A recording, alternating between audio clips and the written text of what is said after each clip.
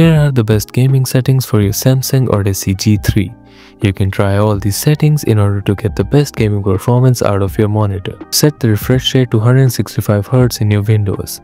For that, go to Settings, click on System and click on Display. Go on to Advanced Display Settings and set the refresh rate to 165Hz. Keep the responsive time on fastest and turn on the FreeSync or Adaptive Sync if you're using AMD, and turn on the G-Sync if you're an NVIDIA user. In terms of your game settings, keep the black equalizer to 10 to 15, turn on the low input lag, keep the responsive time overdrive to fastest, and turn off the virtual aim point. For gamers using NVIDIA, set these settings on your NVIDIA control panel. Set the refresh rate to 165Hz, enable G-Sync, keep the digital vibrance to 55 to 65%, turn on the low latency mode and turn off the V-Sync if you're using G-Sync or FreeSync. For AMD users, turn on FreeSync and anti-lag and adjust your color temperature for better accuracy.